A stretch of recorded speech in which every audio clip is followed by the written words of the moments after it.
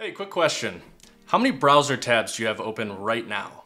If you're like me, you probably have more tabs open than you can count on both hands, spread across multiple browser windows, in an attempt at trying to stay organized, just to end up losing track of which tabs are in which windows, frustrated at the total loss of organization, and ultimately closing all of the windows just to repeat the same cycle. Not to worry though, your disorganized self is not alone. I'm right there with you, and I have a solution.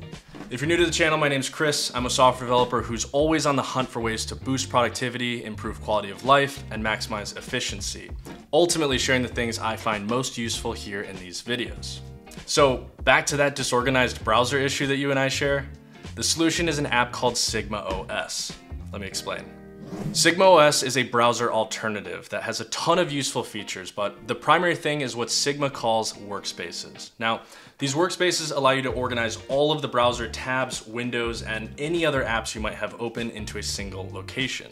So instead of losing yourself in a sea of tabs across the tops of multiple browser windows and having a dock full of open apps that spans the entire bottom portion of your screen, you can launch one app, set up workspaces for all of the different areas of your life, and categorize them by project, task, or topic with all of the relevant tabs and apps inside. The brilliant thing about workspaces though is in how they can be set up.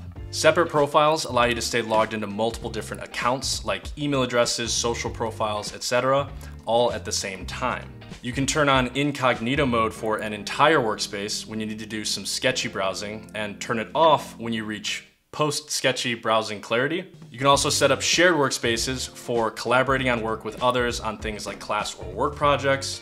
Personally, I have a shared workspace for my team and I to collaborate on content and video ideas that houses all of the tabs and apps that we use, like Notion for project management and note-taking. And before anyone runs to the comment section, yes, there are browser plugins and things like Chrome profiles that function similarly to workspaces, but those not only share the same cookie jars, meaning you're not able to stay logged into multiple different accounts, they also use a hell of a lot more RAM. SigmaOS is a Webkit browser, meaning it was developed using the same engine as Safari and optimized for Mac users. Not only that, but this app was built with speed and efficiency in mind through single key shortcuts. Want to create a new workspace? Just press W. Need to edit a current workspace or change the icon of one? Just press Option W. Are you nose deep in split screen mode, doing research on one side and taking notes on the other, but need to quickly look up something? Just press space to open a new page, type to find what you're looking for, then press D to mark that page is done and get straight back to work. So, if you want to prolong the life of your Mac, avoid your computer sounding like it'll blast off into orbit when the fans kick in from the increased RAM usage, and boost your productivity and efficiency, this app is the way to go. The best part is that switching from any other browser like Safari or Chrome is extremely easy and takes just a couple of minutes. And I'll walk through exactly how to do just that, so you can make the switch, set up custom workspaces that suit your needs, and get up and running with all of the best features in this video. So with that being said, let's go ahead and get it downloaded. Downloading the app is as easy as clicking the link that I put in the description below the video, or the one that should pop up on either side of this screen to go straight to the website and download it directly from there.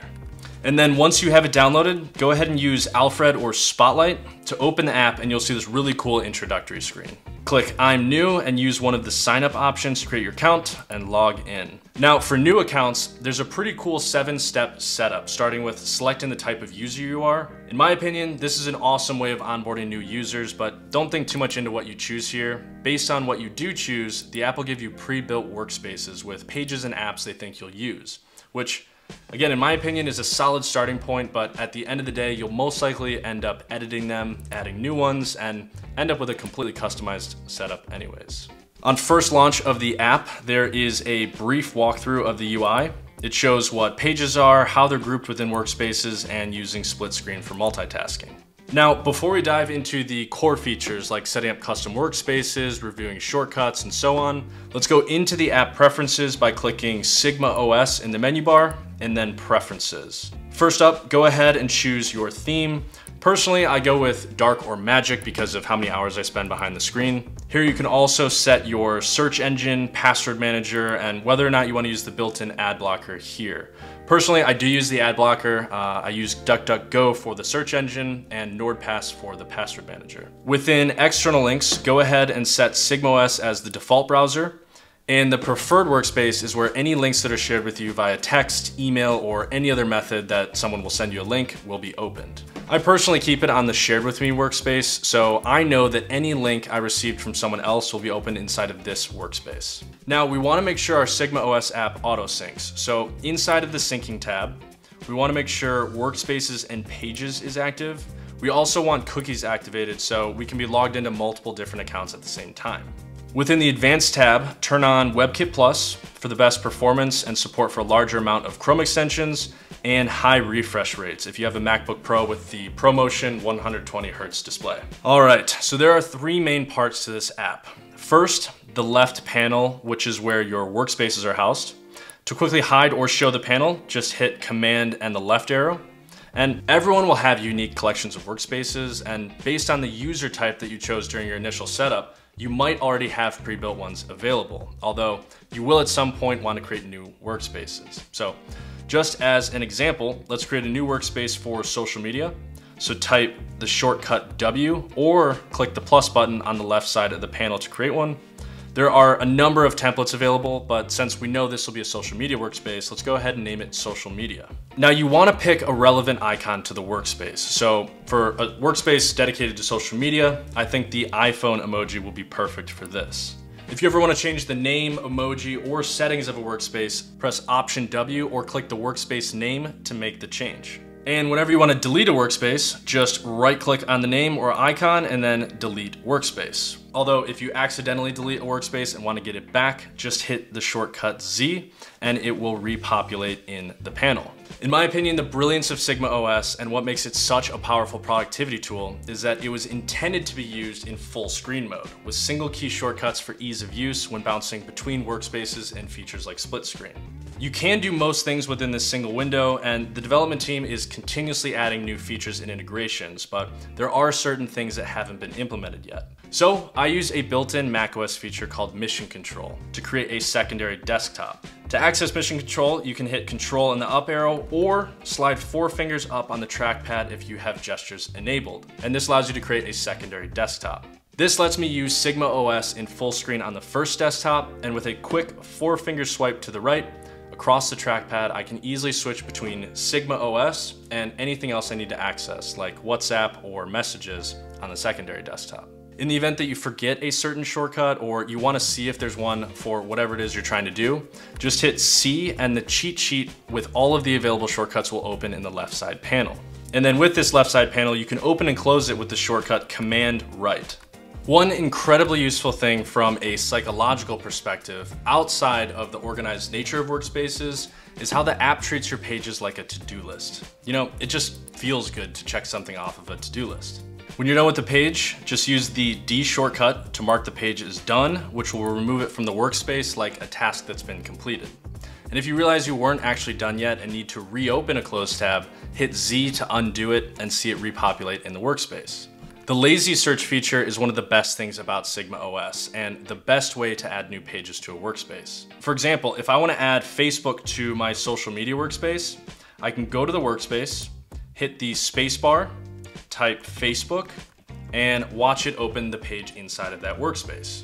The brilliant thing about lazy search though is that it's not only for searching the web, it also searches your workspaces for existing tabs. So in the event that something pops up that you want to open a new page for, as you start typing, it'll search for any existing pages across all of your workspaces. Not only that, you could also use lazy search to search for browsing history, set your preferences, write a new tweet, or start a new page with any of the existing commands like opening a new Word doc, Excel sheet, Notion page, etc. Yes, the organizational structure within the app is on point, but sometimes you want to be more focused on the work you're doing without any distractions, and that's where the beauty of focus mode lies.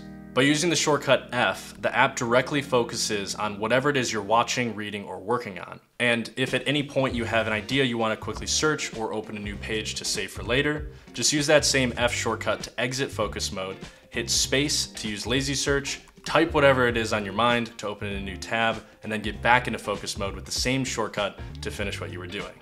Now, in my opinion, something the SigmaOS team really got right is how you're able to share things, which can be done as easy as using the S shortcut while on any page you want to share with someone.